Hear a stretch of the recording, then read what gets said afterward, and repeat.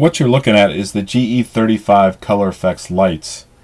This is the power supply that comes with it, the controller from GE, and this is the first LED in the strand of colored lights.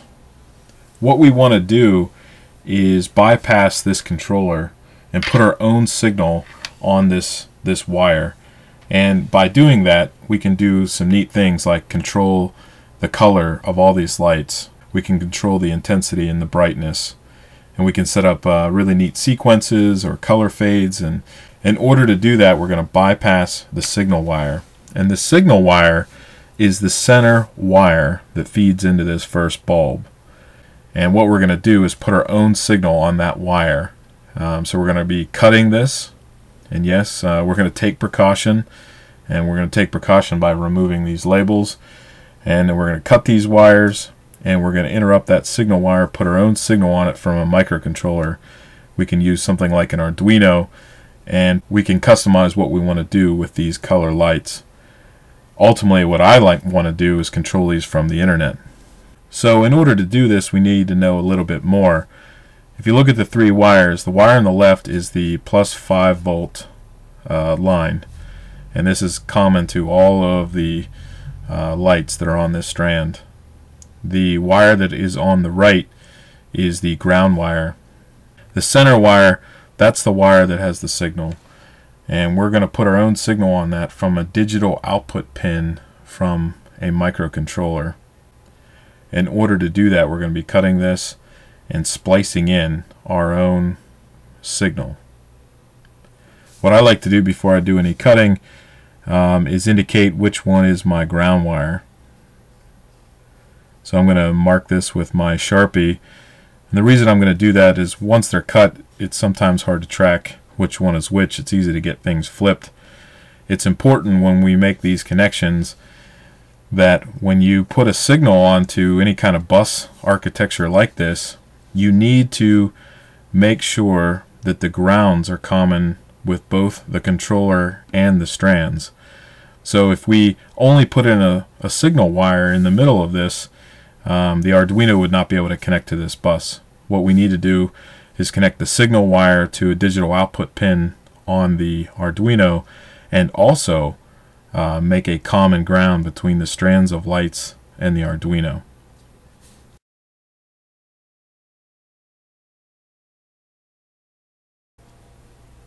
Here's what I've done so far.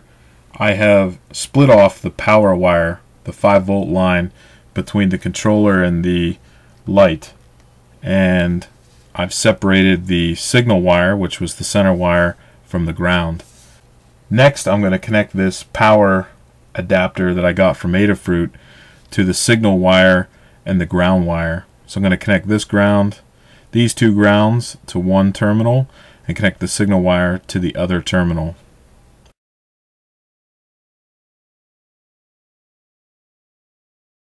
As you can see, we have our connector spliced into that signal and also given us a common ground.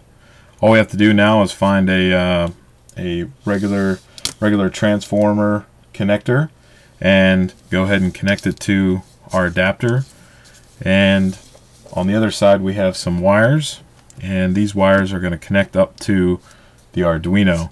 And what we'll do is we'll find a ground wire for one side that will connect us to the ground of this color lights bus, and then I'm going to pick one of these pins for my digital output. I'm using pin 5 in my sketch, and everything is connected.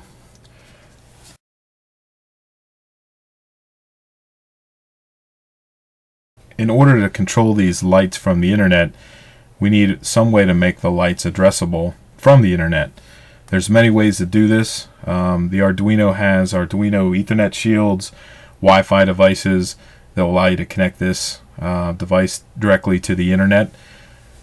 The way I chose to do it is to use my product, which is called the ioBridge IO204 Gateway, and what it allows you to do in a pretty easy fashion is that you connect it to the internet via Ethernet, and anything that you plug into the front of this is accessible by a web service API, and you can do monitoring and control.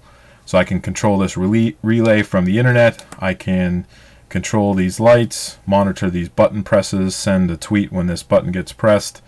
I can also control X10 devices with this device.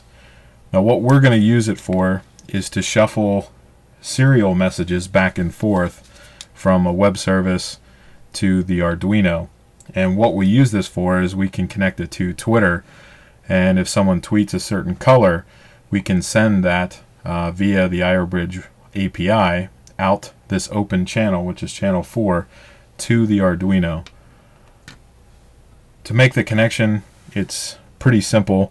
We're even going to power the Arduino with the ioBridge device, and the connections are going to be 5 volts, and I'm going to connect this to the 5-volt line on the Arduino, which is VIN. And then, as I mentioned earlier, we have to have common grounds, so I'm going to connect the ground on the ioBridge to the ground on the Arduino. As you can see, once I've made the power and ground, it did turn on the Arduino. The last step is connecting the serial line to the serial receiver of the Arduino. So I'm going to connect that to the digital output pin on the IO204 here, and connect it to the RX pin on the Arduino. We now have everything set up. Just to recap, we've interrupted the signal line on the color lights and put the Arduino in command. And to make the Arduino accessible by the internet, we connected it to the ioBridge gateway device, and we can send commands via the ioBridge API to the Arduino to set the colors on our strands, to set the intensities. We can send color patterns. We can control it from the web. What I'm going to do with the CheerLights project is use Twitter.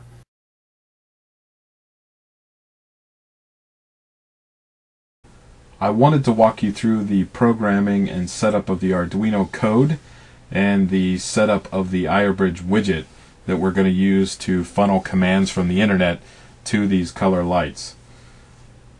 So first we have the Arduino sketch. I did want to point out that I'm using the Arduino 1.0 IDE, so that means you're also going to have to use the GE Color Effects Arduino 1.0 library that's available at digitalmisery.com.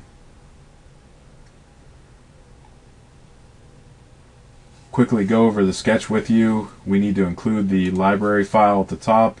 We need to select the pin that our lights are going to be connected to. It's going to be pin 5.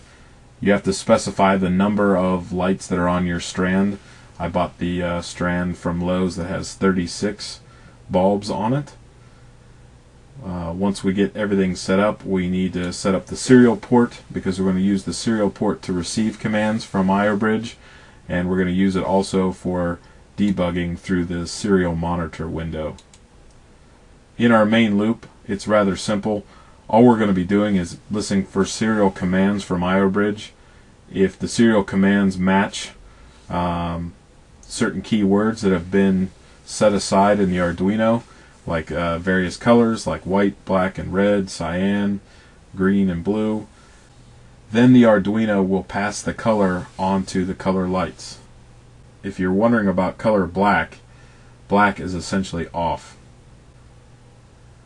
Now on the ioBridge side, what we need to do is create a widget. And widgets are how ioBridge funnels things from the web to relays, to receive data from analog inputs, from buttons and switches, to send alerts.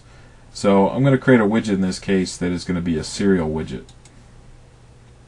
And I'm going to click serial out and next. I want to be able to send different types of messages, so we're going to use a variable message widget. I need to select the module that it's on, which is the CheerLights module, and which channel that our Arduino is on. And if you remember, we connected the Arduino to channel 4. The last thing is serial setup, and the defaults for the widget are perfect for the Arduino. 9600 baud, a signal of true, and 0 pacing between each serial character. Click Create Widget to finish. Now that we have a widget that will send serial data from the web to the Arduino, all we have to do is send one of the commands. We can type blue, and I can click send. What happened here is I clicked send on blue. It was received by the Arduino in real time, and the Arduino passed that on to the colors, and it set, as you can see, it set the colors to blue. And I can also set to red the same way, or that famous black color which turns off the lights. And you can take this a lot further. As you can see, we can also, there's a whole API behind these widgets, so I can do this from a browser, and this browser can be connected on any network in the world, or I can use this key, this ID for this widget, and use the API to control this widget. So what we can do is tie this to any kind of web service that's out there. We can use ThingSpeak reactions, we can use Twitter controls, we can use hashtags to control our tweets, and what we'll do is connect all of those types of services with this widget ID.